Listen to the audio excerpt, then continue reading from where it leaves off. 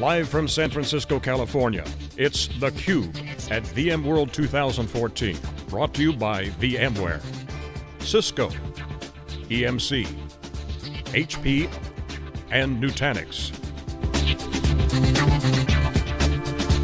Now, here are your hosts, John Furrier and Dave Vellante. Hey, welcome back. We're here live in San Francisco for VMworld 2014. This is theCUBE. I'm John Furrier with my co-host Dave Vellante. Our next guest is Andy Warfield, who's the CTO and co-founder of Coho Data. Andy, welcome to theCUBE. Thank you, it's great to be on. We'd love to have tech experts and tech athletes, as we say. You've been around the block and you were one of the authors of Zen, which is the original hypervisor used on Amazon. Everyone knows kind of how that started, the beginning of this cloud revolution.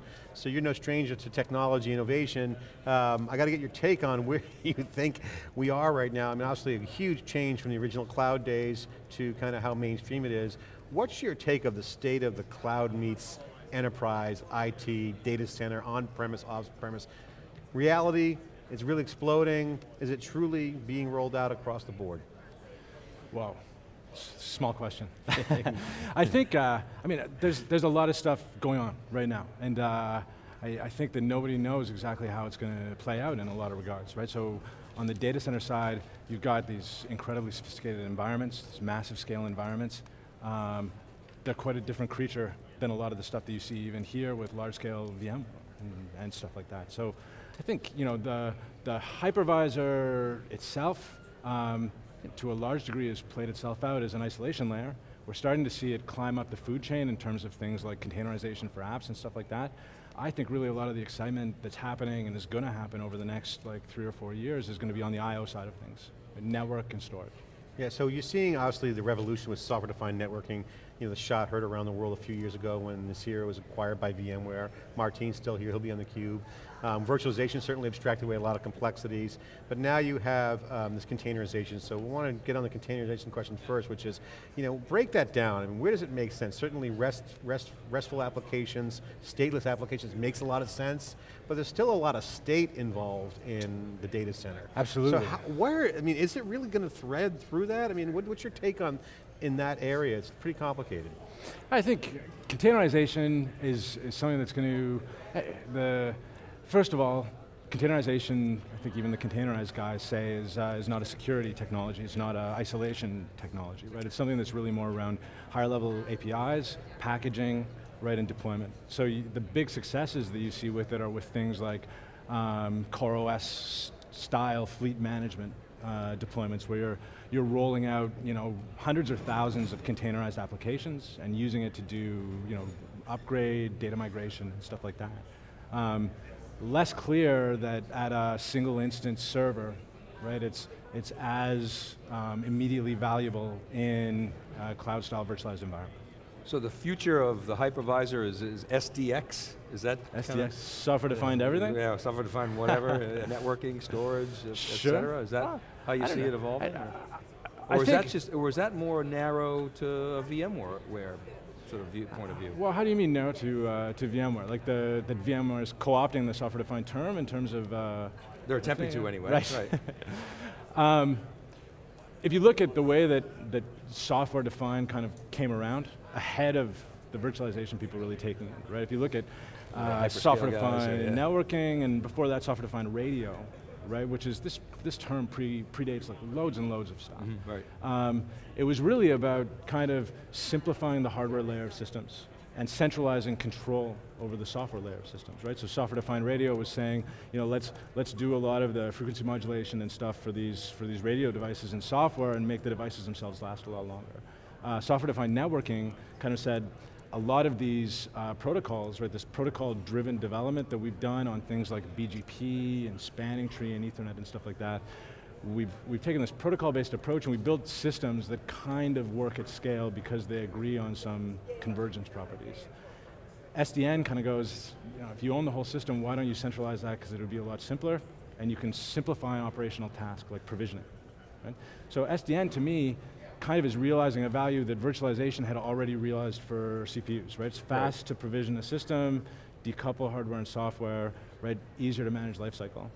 I think that as we go forward, this aspect of SDN, right, and SDX, as you said, is going to be a big deal, right? That decoupling the hardware from the software and really centralizing control is going to be something that takes advantage of convergence and lets us do some cool stuff. And Coho is trying to take advantage of that, so software-defined storage that leverages SDN. Is that the right way to look at it? Absolutely. So can you talk a little bit more about that? Well, so one of the things that we saw really early with Coho was this weird sort of similarity between the way that some of the first round PCIe, this is the newest round of Flash devices, worked, right? So Flash has been around for 10 years. Flash people have been obsessed with durability problems on Flash, right? It's like the thing that haunts Flash. Yeah.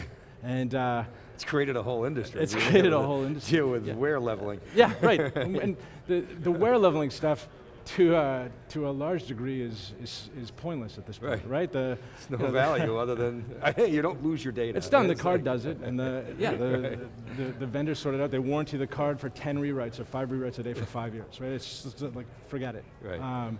The thing that's really that struck us early on with the PCIe Flash in particular was that Flash is very quickly going in a direction where it looks like the CPU did 10 years ago when we started working on Zen.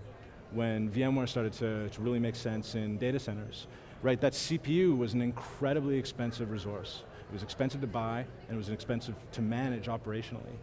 And the thing that you're about to see with Flash is it is so performance dense per cost that it's going to outweigh the CPU, right? That Flash, this resource that's falling in price by half every 1.5 to 2 years, that is still very expensive on a $1 per IOP basis relative to traditional storage, but is incredibly capable, is something that's really, really upsetting to how we build data centers. Right, you say it's very expensive on a $1 per meg, or you said $1 per IO? Both, both things, right? Sorry, I cut you off. Sorry, cheap on $1 per IO. Yeah, right, okay. But IO per gig, if you want to think about it that way. Much higher, right? but it's strong forehand is $1 per IO. $1 per IO, absolutely. Okay, so you see these trends, and you see but carry that through. Okay, so yeah, let me follow through with it. So we have one card, right? Where originally, actually, we went out and presented to Fusion IO. Fusion gave us a few cards. Really, the first gen. This is like 2010, fastest Flash that you could buy, and we found that building, we stuck it in a machine, and we couldn't saturate the Flash. But we couldn't reproduce Fusion's numbers on a single card. And it was because the software stack in Linux at the time was getting in the way, right? Just driving the thing at the block device layer was demanding enough that you couldn't saturate the Flash. And so the realization that we had off of that was, we did a bit of work on it. We found out that that device could saturate a 10 gig NIC. And so suddenly, the idea that you're going to build a storage system with 10 of those devices behind a CPU and a network, the way that we've always built storage, doesn't make sense. Right, that second card has no value to offer in terms of performance. And so the really, really challenging thing with this Flash is that it is so demanding and so difficult to drive at speed, right, to really expose the value from. Right? It looks a lot like the CPU did. And that's what kind of took us to the SDN. Okay, so the world needs help in making that resource more efficient and utilizing that asset better. Yep. So talk more about how you do that. What's sort of the secret sauce behind it? Sure, so I mean I guess the way to think about what we ended up doing is that we converged storage and the network. And so the OpenFlow guys have been doing all sorts of work on open standards and opening up what you can do with the switch. And from our perspective, they've created a bunch of really interesting APIs that irrespective of whether or not OpenFlow is deployed in an environment, whether you've done a full-scale SDN-based network, suddenly you can program the switch. Suddenly all of this really cool merchant silicon that's been there for 5 years is available to be developed on. And so with the realization that this Flash was so high performance, that you were necessarily going to have to build network distributed storage systems, we incorporated the switch as an interconnect. And so by using the storage system to program the switch, we're able to do things like make a single IP address, right? A single apparent NFS server scale across hundreds of devices. Okay, so that leads me to the next question about, you mentioned NFS. with Pat talking about vVols today. Yeah. So what's the future there? What do you, first of all, what do you make of vVols? Obviously it's a good thing, so we have it's been a long time coming. You know, right, I mean, and it's still not here. clear it's here. Right, but so how should the world be thinking about vVols? Is that going to be the standard mode of operation, you know, going forward? I guess yes, it's kind of obvious, but it's hard to get there. And what happens to NFS? I think we'll see what happens. I mean, with vVols as an NFS provider, right? So VMware specifically, obviously there's a huge amount of value available to us serving NFS to VMware, right? We get a lot of visibility into the VMs that are running on top of us, into their data, and so on and so forth. Whereas running VMFS on top of an iSCSI LUN or a fiber channel LUN, you don't have any of that visibility. vVols initially is a response to that, right? It's trying to put the block-based storage providers back in the game that the NAS guys kind of you know, got up front. A lot of the parallelism and scale of access we were already getting with the SDN switch. And so there are opportunities for us to win off of vVols to make the product better, but we've actually managed to get a lot of that value without. So okay, so do vVols level the playing field, or do they allow the guys who can expose all those functions in a vVol world at a VM granularity level, does it make them stronger? What do you think? I think the traditional array vendors have been trying to catch up with what you can do with the virtualization layer for a long time, and this is another way for them to get a little bit more caught up, but they're still yeah, the big question is, will they catch up or will they fall further behind, right? I mean, it seems to be getting harder and harder and harder for those guys. So the question I want to ask you is, we're going to have Martin Casada on. What should we ask him? What's yes, Martin? Yeah. This is like me throwing rocks that he can't throw back until the, until the end of the show. The secret planted question. Martin's a good friend. I see him around town at the stores and stuff. But he's technical, but he's very vocal. But you know, he's also on the case. He's very involved in the community. So what would you ask him if you were Sure, I know Martin, super fun guy. We were doing PhD at the same time, so we know each other from Zen and earlier stuff like that. I guess I remember Martin talking last year on this actually. He was talking about how he thought that virtualizing the network was really going to be the way into virtualizing a lot of the rest of the data center, right? That, in fact, I think he said that really storage was a natural, easy thing after networking. Right? My take on this is that, you know, unlike compute and the network, storage is the thing where if you screw it up, right, you're screwed. Permanently in trouble. Yeah, plain trouble. Well, Dave, we had the consequences are financial penalties and also catastrophic. Yeah, not to mention you're fired.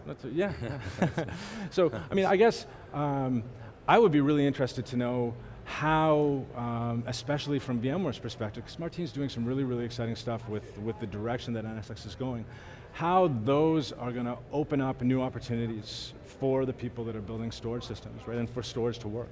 We're getting an enormous amount of value off of the switch, but none of that value is actually exposed, you know, through things like NSX as an endpoint-based network virtualization technology.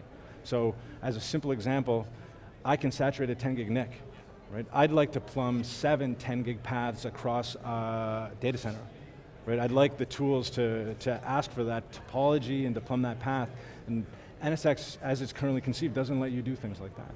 Yeah, so, and that's a DevOps philosophy. Right. When you think about what you just said, that's basically auto provisioning, auto configuration.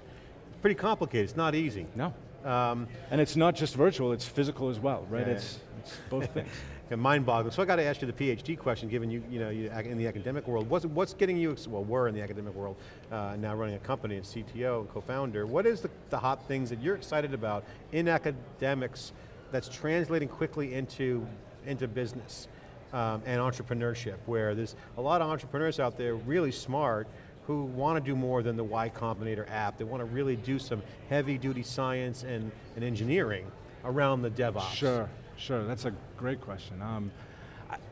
I think one of the biggest things on this side is the realization that especially for large scale compute, data processing applications, you need to move that as close as you can to the data. Yeah. And we don't have the APIs for that today, right? It's not NFS. It's not sticking your stuff in Hadoop inside a VM with 15 layers of indirection in between it. And so, you know, it's how do you build scalable, interesting, you know, efficient computing systems that aren't so pie in the sky that they don't work with anything that we've built today, right? It's interoperability question, which the Docker's a nice roadmap starting point for that Docker's spectacular concept. for this. So we brought up stateful applications versus stateless applications. So it's a little bit complicated, but we've got some questions in the crowd. Tim Crawford, our favorite. Tim, good to see you out there. Tim Crawford asks, does VMware really need to venture into hardware? EVO, rail, question mark. Or is that heading in the wrong direction? Will it be a distraction? What's your take on that question? I don't know, I guess the broader bit around this is really the hyperconverged thing, right? Like, VMware is under pressure from, I guess, hardware appliance vendors that at the end of the day could replace the hypervisor with a different hypervisor in their offering.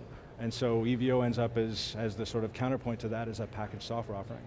I think that hyperconverged itself is a pretty naive way initially of thinking about things, insofar as a lot of these offerings seem to really, really want to chase a fixed ratio of compute, networking, and storage. And no one has that workload. Yeah, it's all dynamic. Yeah, it's super dynamic, and no two customers are the same on this side from our perspective. And so being able to scale all three of those things and have different lifetimes for those three components in the data center is super important. You got diversity of workload, you got different application architectures, yep. So that's another dimension, right? Yeah. So and just to clarify for Tim's question, I mean, VMware would say, well look, we're enabling the ecosystem to do that, we're not getting into the hardware business. Right? VMware is still a software company. Right. So. Right. Andy Warfield. Yeah. Go ahead, continue. No, that's it. Unless they start running EMC, never mind. So let me make one last point on that thing. The one thing that I think is absolutely true of all of these sort of EVO or hyperconverged appliances is that they are absolutely responding to an operational simplicity need. And that might be the thing that is really worth thinking about as you look at scaling the data center. Right? It's not storage or hyperconverged. It's not like managed network or like virtualized software-based network. It is simplicity at the end of the day.